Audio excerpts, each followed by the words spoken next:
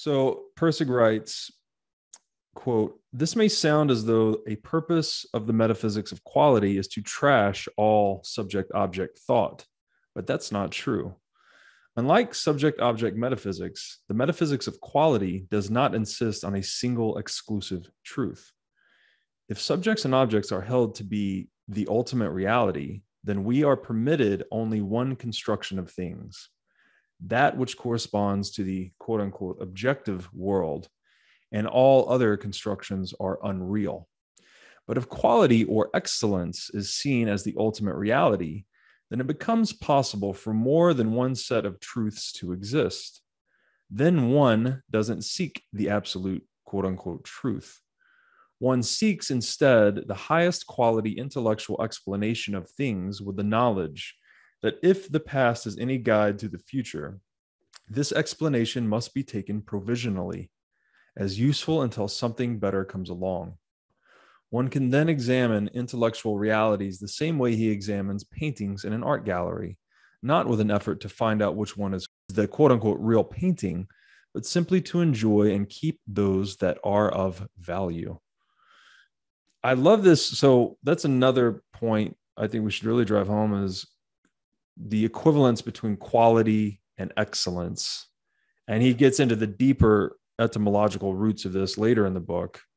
It's something I've been thinking about a lot lately, is that it is competition which pushes us to excel, right? Even in the sphere of sports or markets, right? It is competing with one another that forces us to excel, to become better, to bring out develop these latent qualities, talents, skills, whatever it may be.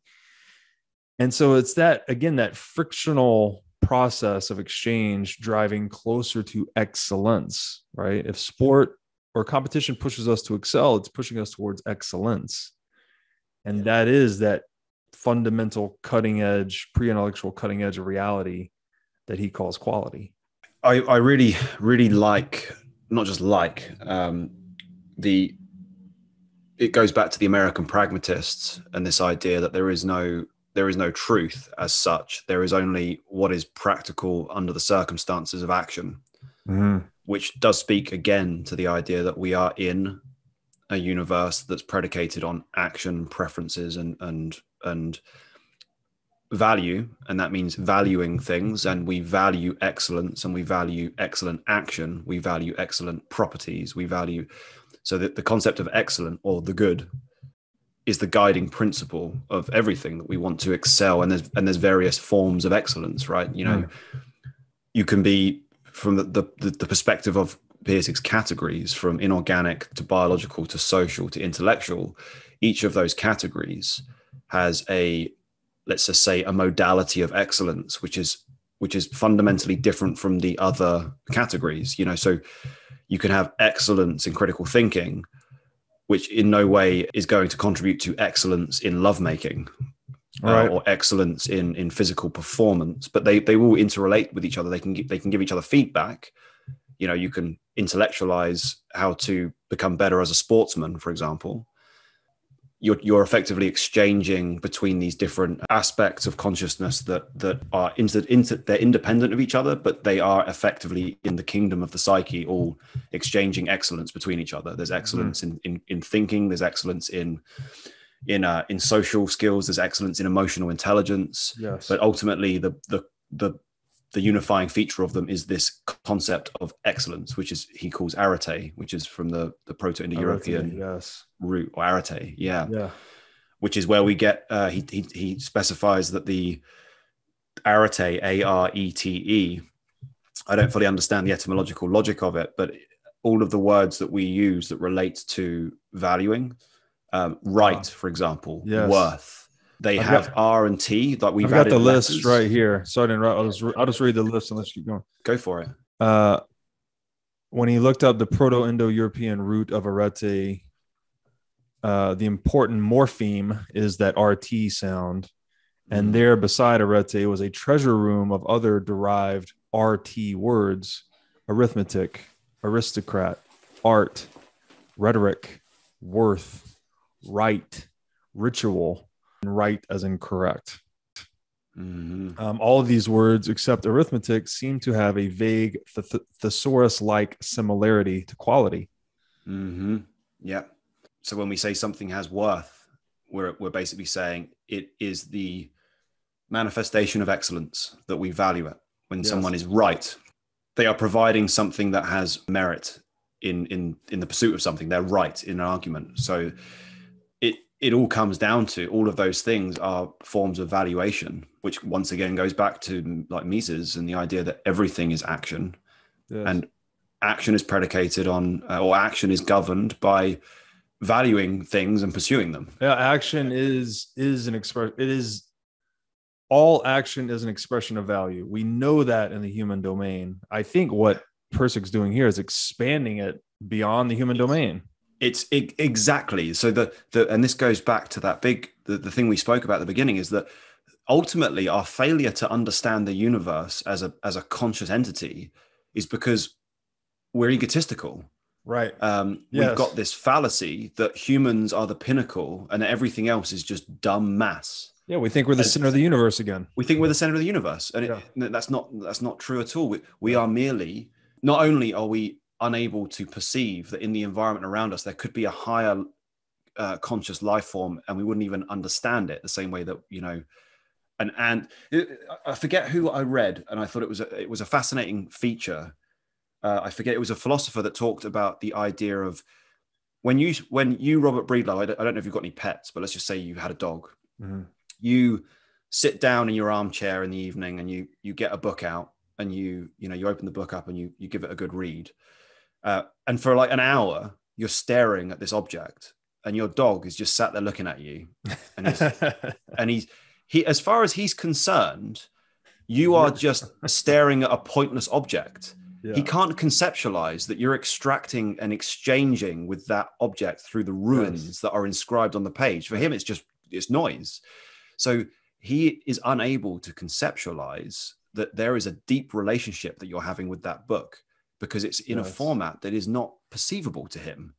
So in the same way, we as humans would be oblivious to things could be happening in our environment right now, which are deeply high density exchanges of information between conscious elements. Yes. The environment itself, we just look at it and think it's just an object or a dumb set of interactions. But it's as egotistical to assume that we see everything. When you think about it through the lens of that dog, imagine that dog thinks it understands everything when it watches you read a book. That's so, this thought just occurred to me, and then I want to dive back into quality, a thought I had last night. So what you're saying there is this book, this static pattern of value. The dog has no comprehension of it, but the reader is actually engaged in a relationship with an author from the past, right? Yeah. So through this static technology, if you will, you're actually bending space and time to communicate with someone from the past. Yeah. And then I was thinking of it through the author's lens. The author had to sit down and write the book because he valued some future relationship with readers. And it's that conformity between the reader seeking out this knowledge and then the author actually seeking the reader that actually brings things into existence over time. So that was just a thought that occurred there. And what I'm trying to do here is, this is where I'm at with the own edge of my thinking, is trying to figure out other ways to understand this, how the future calls forth the present, which is the B valuing precondition A. What are other ways to think like that? Last night, I was watching that YouTube that I sent you of the commentary on Lila. And her YouTube channel is called A Quality Existence, right? So I'm sitting there watching it. I pop open my YouTube app and I notice the first thing that pops up on the video, the top toggle function is quality. But it's video quality, right? It's resolution.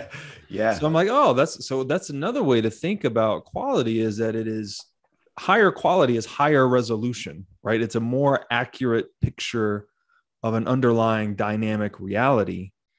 And so then I was thinking about this in terms of life, how we're basically striving to create static patterns that are more congruent to dynamic reality. So in the market, you would say the price, right? The price is this constantly updating static pattern that's intended to report and broadcast to market actors that, hey, this is the current relationship between static capital and dynamic demand. But it's something that's constantly updating. So it's a static pattern, but it's constantly trying to broadcast and represent dynamic reality in the highest possible resolution. You could also say the tool itself, it's intended to be something that can deal, again, that can bend space and time in an optimal way to benefit the dynamic demand of the user, right? Yeah. So a television is a simple example. We all prefer a higher definition television. It's higher quality. Why? Yeah. Because it's a higher resolution picture into reality, right? Now if you look at an old TV versus a new high-res TV, you're seeing more clearly through this tool. And then I would also argue that, and these are pragmatic truths, right? That markets generate prices, tools, and the third one that I put there is virtue. So we're trying to adopt these patterns of action that are most congruent to the underlying nature of purely dynamic reality. And in that pursuit, I think this is why optionality, liquidity, power, political power, these things are all so alluring, because they kind of give you this ambiguous, versatile force, right? Like we're getting back to the carbon of life, that are most closely mapped to pure dynamism.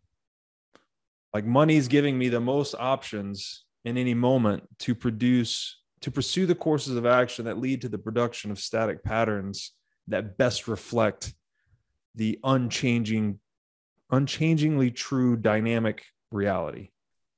Yeah, it's such a massive thing to get your head around. Yeah. And it's one of these things that it's also a quirk of language, that even the word static, which is what Pirsig has used to select as an embodiment of the principle of it being fixed, even that in itself it's not actually static. It's a stable set of patterns that are changing themselves. Yes. Nothing less dynamic. Yes, exactly. It's actually, it would be better to say that there's the ultimate dynamism, and then there's lower forms of dynamism that move towards, let's say, the perception of stasis. Yes. But even that is like it's like the Buddhists. They get it. It's like all things, everything is change. Yes. Nothing's fixed. Right.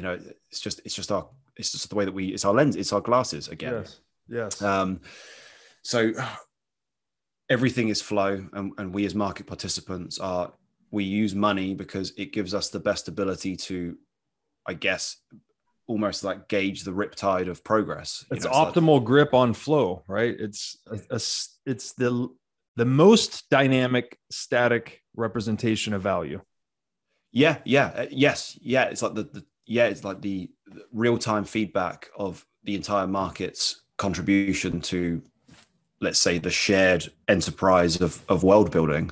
Yeah. Across history too, by the way, because money it's a claim on all capital ever produced that still exists. So, and it's funny. It's, in quite often people think about surfing, people riding the waves, it's synonymous with this kind of almost spiritual pursuit.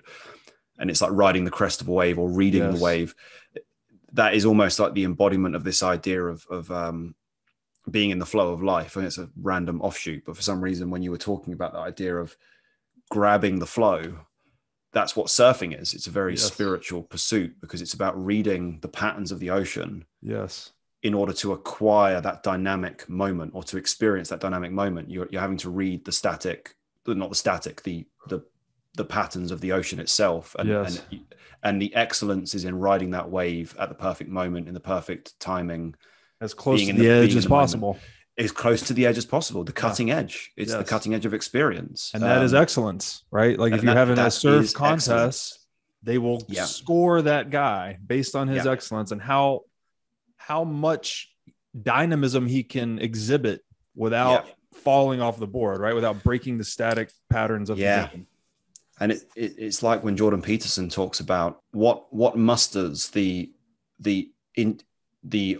appreciation of a crowd at a sports event is not somebody that just goes there and phones in a performance.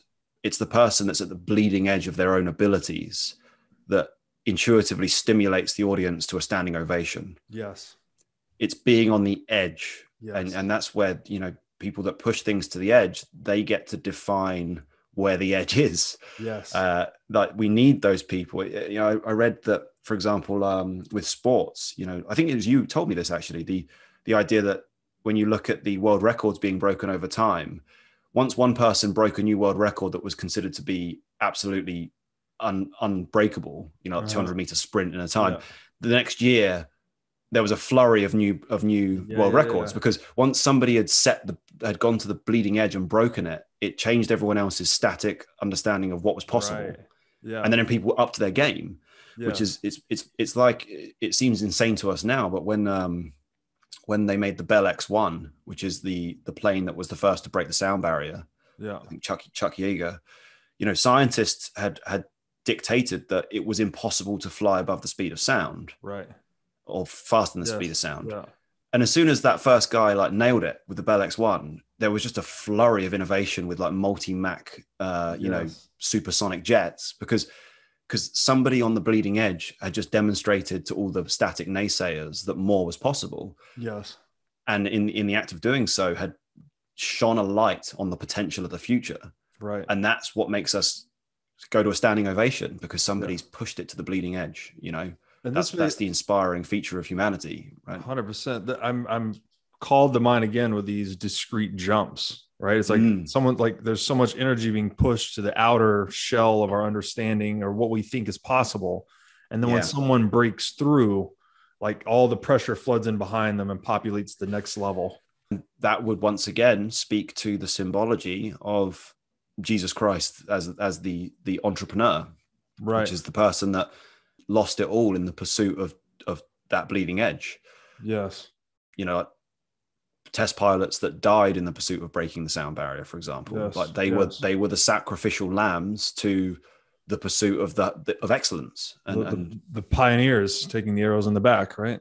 The pioneers. And that's another theme of Interstellar. I don't know if you get the chance, rewatch the very first teaser trailer. We've always defined ourselves by the ability to overcome the impossible.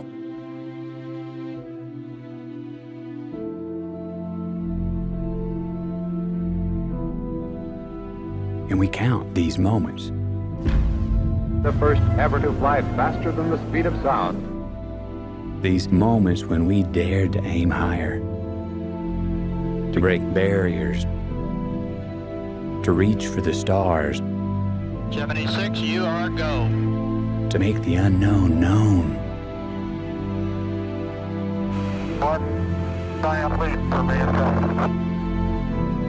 We count these moments as our proudest achievements. Having fired the imagination of a generation.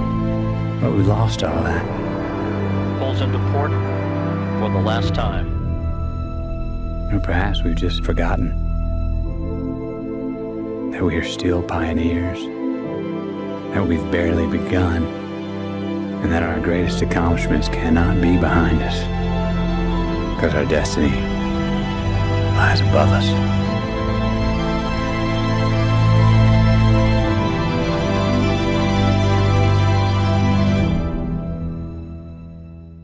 It's just speaking to the idea of, you know, we used to be pioneers. We used to push limits. We used to look to the stars, not look at our place in the dirt, you know. And the whole point of that story is that you can never stop the pursuit of the unknown, which is why at the end of the film, when Matthew McConaughey gets his static house back recreated, you know, and he's there with the robot figure, I forget his name. Yeah. I don't care much for this pretending we're back where we started. I want to know where we are, where we're going. We got to move forward, you know. And he goes back out. He goes at the ending of the film. It's him going again. It's never going to stop. You've always got to, you know, pursue the unknown and keep moving. You can't just become static. Yes, that is life. The dynamism is life. You know. Yes. Hey everybody. As you've no doubt learned by watching this show, Bitcoin is the single most important asset you can own in the 21st century. And one of the most important companies in Bitcoin today is NYDIG. NYDIG's mission is to get Bitcoin into the hands of as many people as possible. One of the ways they are accomplishing this mission is by empowering banks and financial technology companies to offer their own Bitcoin products and services. As a true game changer in the industry, NYDIG is safely unlocking the power of Bitcoin for forward-thinking individuals and institutions alike. Led by Robbie Gutman, Yin Zhao, and Ross Stevens, NYDIG has absolutely exploded onto the Bitcoin scene recently and has quickly become a leader in this space. So, whether you are a professional investor looking for asset management services, or a company looking to white label your own Bitcoin product or service, consider NYDIG your single source solution for everything Bitcoin.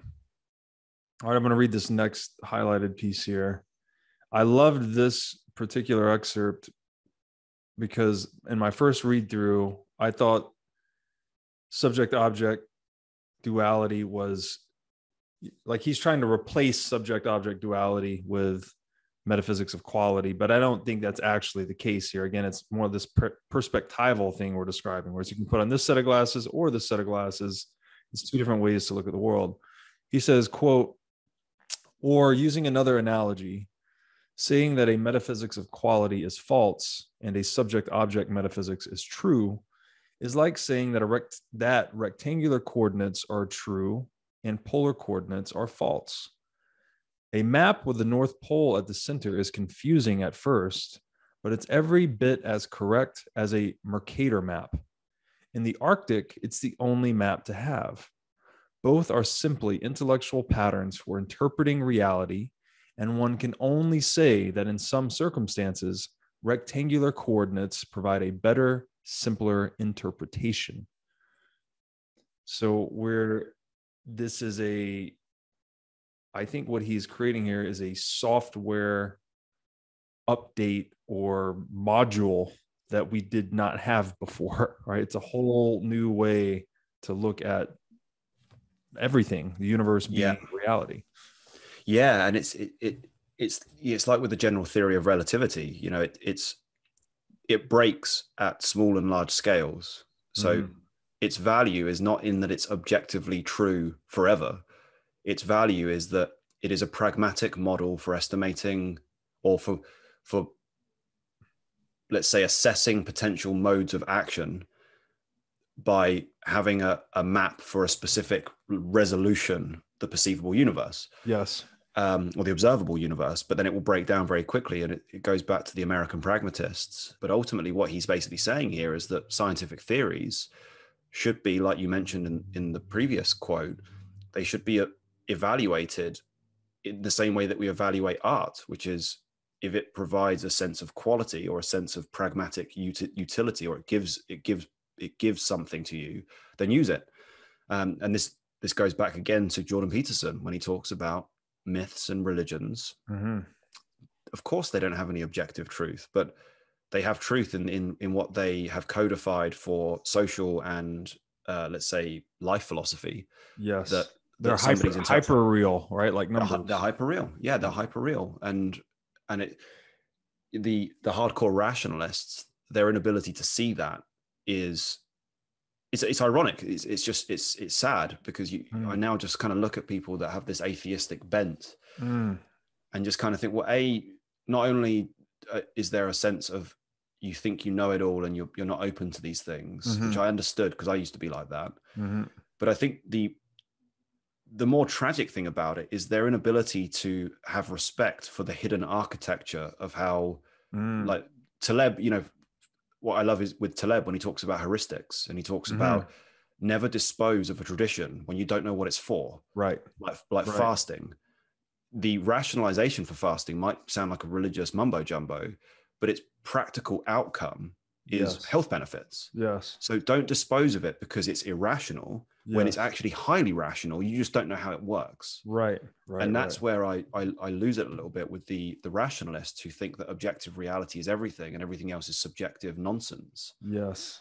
because they don't realize that their lives are governed by this subjective nonsense. They don't realize it. Yes. You know, it's blindness. Well, even that objective belief or term, it's premised on, and again, we're stuck in the language of subject-object duality, but the quote-unquote objective belief or perception is ineradicably based on a subjective interpretation, right? Because you can just as easily take off A causes B and put on B causes precondition A.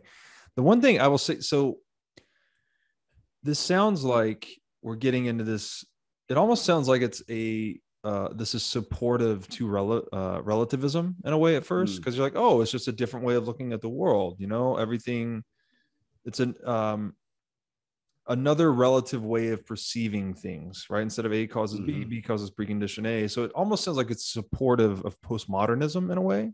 But I think one important point here, and this may be the greatest utility to the metaphysics of quality, is that it actually destroys moral relativism, which is what gets, you know, which is what's really corroding social morality today, is this belief that, you know, this belief in pure determinism, A causes B, no free will, morals are just subjectively determined, everyone kind of picks their own. There's no rooting in reality. There's no morality is not rooted in reality whatsoever. It's like morality just exists in the mind of the adopter. But this metaphysics actually lays out a framework that describes good and evil, right? Describes saying this is axiomatically good or axiomatically evil. Yeah, I think, because one of the things that Pirsig does, and I think this actually relates to what we just spoke about with dynamic versus static, that static is a false term. What we mean is less dynamic. Yes, it's not yes. not static. That's a concept that's as obsolete as saying that in a vacuum there is nothing. Yes. It's like, just because you can't see stuff doesn't mean there's not stuff happening. Yes. Pirsig does make the observation that with his categories of inorganic, biological, social, and intellectual patterns, that we can, with some degree of pragmatism, overlay subjects and objects, with objects being what we would call inorganic patterns and biological patterns, which is that we look at our body and say this is an object. We don't look at it and say this is a conscious being. It's like it's the physical vessel that we drive. And then subject is social and intellectual, which is the idea that it's abstract. But what would be more appropriate to say is that those are just gradations of our filter to believe that something that is, let's say, inhuman in its representation, we tend to degrade into just being dead mass. Yes. And that's the big fallacy of subject object, is that we simply don't we inappropriately deny lower forms of patterns to being conscious, and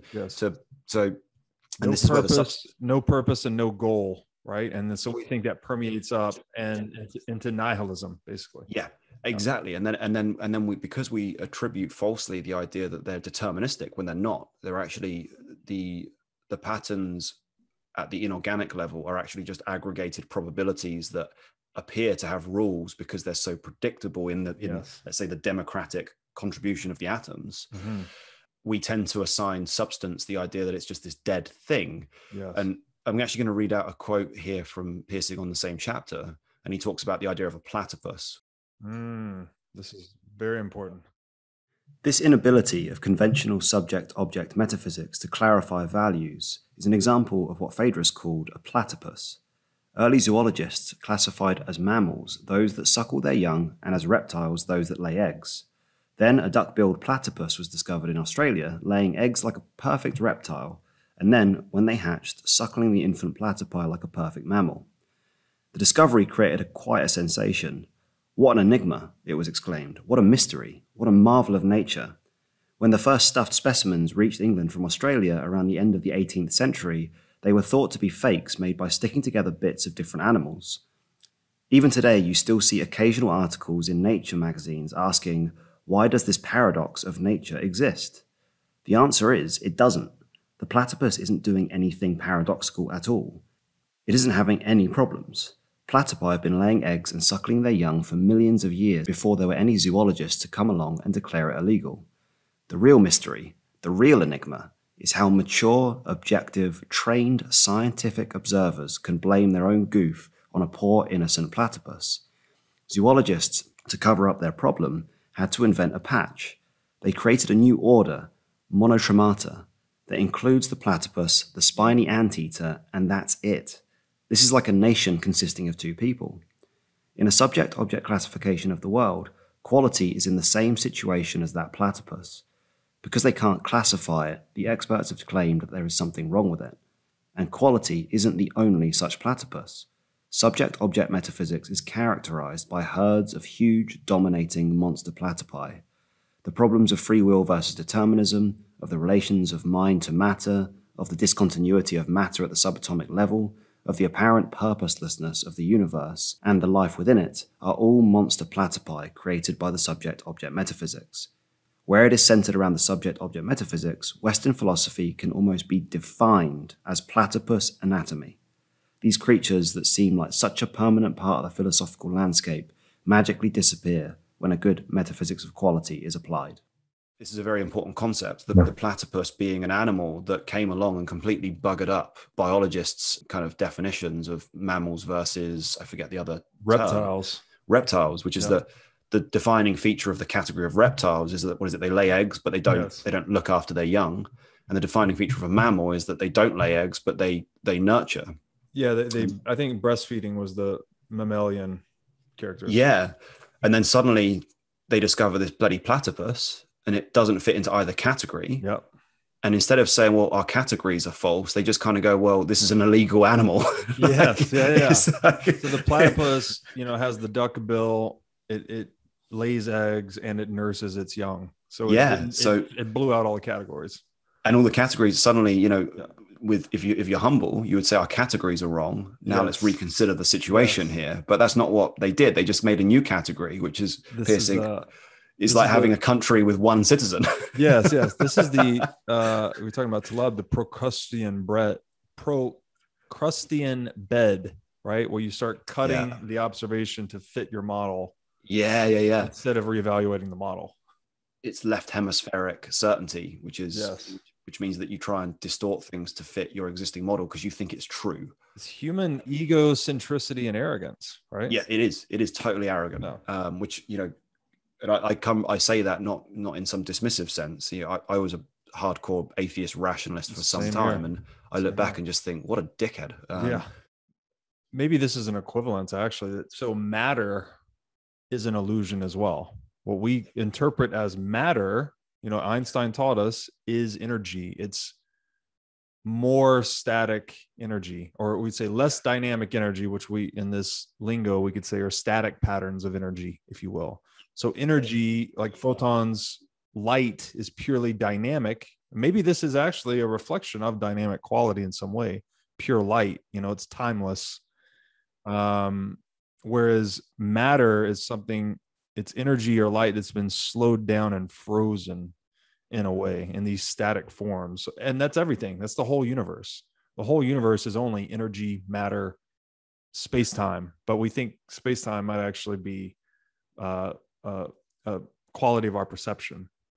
Yeah. And it's effectively, it's almost that the challenge is to, we've spoken about the importance of logos, the word. The word is what allows us to value and perceive reality. And if we have words which are pre-programmed to imply certain meanings, then it distorts our let's say our ability to observe with the highest level of excellence. Like we can't observe excellence if we've got faulty glasses. And one of the features, like even the words you used earlier, like frozen, it implies something becoming fixed in time, and holding, which is another illusion. And like he says, what would be more appropriate is to say that when something is frozen, it is a highly stable inorganic pattern of value. Right. In that over time, with a time lapse, you would see that it's not frozen at all. Yes. It's only with our temporal resolution of that we as conscious beings on this plane experience. Yes. We can have the illusion that it's fixed substance. Yes. But this is why he hated Aristotle. Not hated, he resented Aristotle, because Aristotle gave us those glasses that have caused the confusion that have been around for like thousands of years, and and that those confusing glasses were given to everybody in the Western world.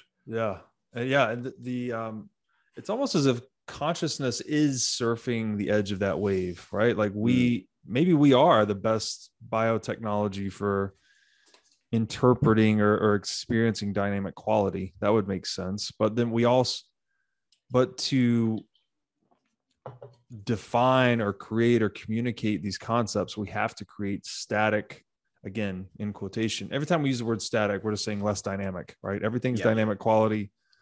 Stable, like stable over time. Yes. And I love this analogy actually, because you have the speed of light, we could say, right? That represents dynamic quality.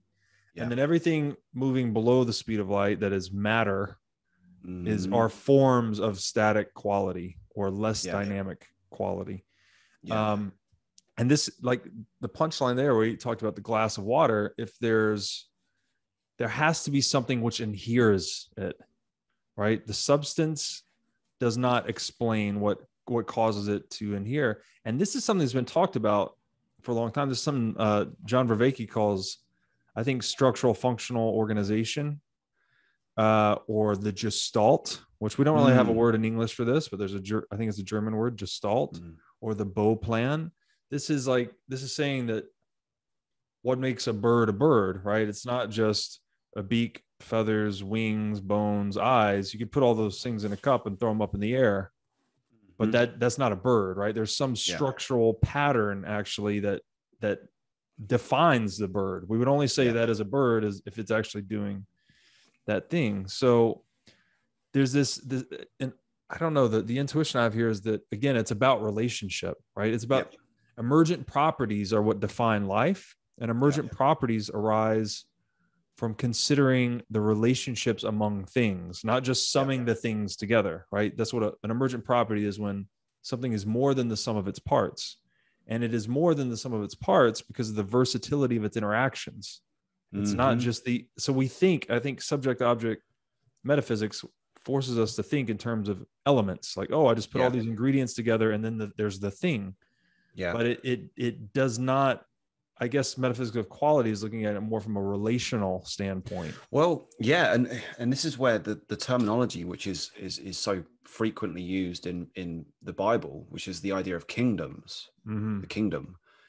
Well, a kingdom is effectively a closed system of market participants in a mutually cooperative community. What's a bird? A bird is a kingdom. It's a closed system of mutually beneficial cooperations happening with this immune system. Of it's both protecting itself from the environment that could kill it, but also is optimized to benefit from the environment. So it's effectively the whole world is a marketplace of kingdoms within kingdoms within kingdoms. Yes. Even the cell that you posted on Twitter a few days ago, like you said, it's a small marketplace of exchanges and relationships happening with these very low level cellular entities that have very simple transactional preferences. That have found themselves beneficially maintaining stability by going into cooperation with each other. So this is where I'm trying to get to, like, what life is. And I've said that it's more like there are strategies. And I use the word strategies because a strategy will adhere to the static laws, right? It will respect the static laws. It'll play by the rules of the game. But if there's an opportunity to breach the rules of the game to its own favor in whatever way, right? If we're trying to overcome gravity as life, well, as human beings, we kind of break the rules of the game by shooting into orbit, right? All of a sudden we've defied gravity to the highest extent. So there are the principles themselves. If I just said a law sounds like something fixed and unchanging, but it's the strategy that's almost like a liquid law. Like it's going to coalesce to the invariant patterns in its domain, but it's seeking to overcome it at the same time to its own benefit. So these it's almost like that maybe the structural functional organization or the Gestalt or the Bow plan is like the strategy of the organism, right? It's taken all these static patterns and put them together, but it's animated by a strategy. Yeah. Yes. Yeah. So I haven't thought about it this way, but this clarifies something, because like we just said, an object isn't an object. It's merely a stable set of patterns that we can experience in our temporal resolution as being consistent. But actually what it is in real time is a compounding series of interrelated strategies all coalescing and giving the impression of stability and coherence and consistency. Yes. But actually, it's all in the dynamic flow of time. So it's not objects. It's stacked strategies. Yes. That a bird is a set of strategies. And when I say a set, I mean millions of strategies. I mean, yes, there's red blood cells, there's white blood cells, there's cellular activity, there's microbiology, it's a series of exchanges that are ranking into the millions, and that in its totality, the emergent property of that is dynamic life. Right. Actually, dynamic life is an emergent property of all of these discrete strategies operating in a marketplace of what we would call the bird, which is the word that we've generated to summarize those millions of strategies working in real time. Yes. Yeah. Which is weird when you think about it. Like we are, you and me, we're both we're compound strategies, which means that which confirms the framework of Mises' like action, which is action is strategy. So if all we are is compound strategies, then the action itself is you can infer that that's what is the excellence that all of those strategies are moving towards.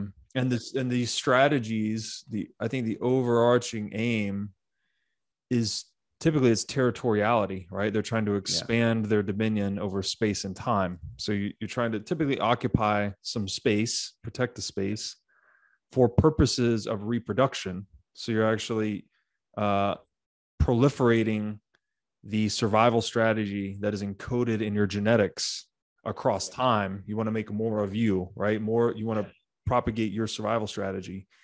And so all of those, the countless strategies you described composing and animating a bird, those are all encoded in its genotype, right? So its DNA is basically the blockchain of the bird, if you will. It's its entire history of interactions and transactions with its environment.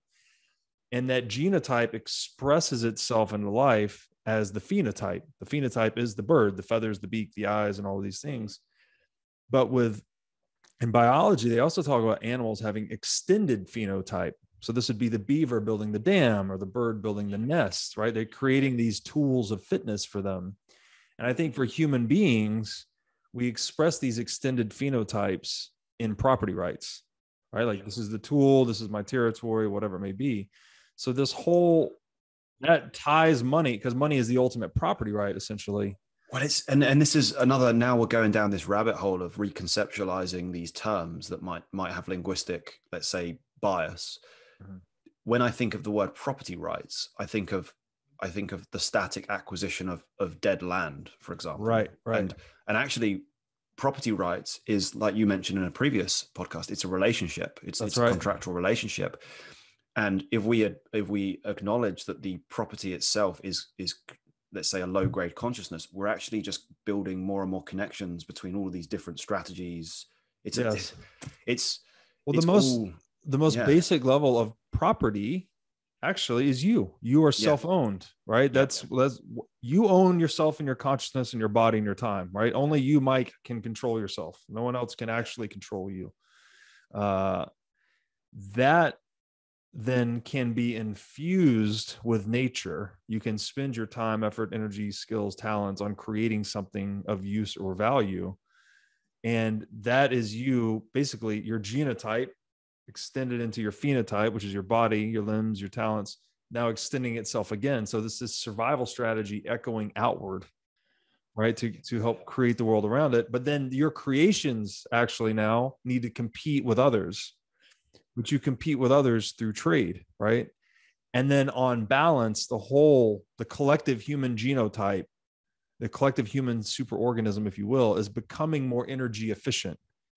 It's better able to claim territory in the world. And that's indeed what's happened, right? We function as a collective organism through sharing our extended and intermixing our extended phenotypes to conquer the world. No other animal can do that, because every other animal is just concerned with their little immediate, domain. They can't communicate with each other across time and space the way we can. I've not conceptualized a lot of this stuff in this way before, but it's all strategies, value strategies. Yeah, this is universal Darwinism.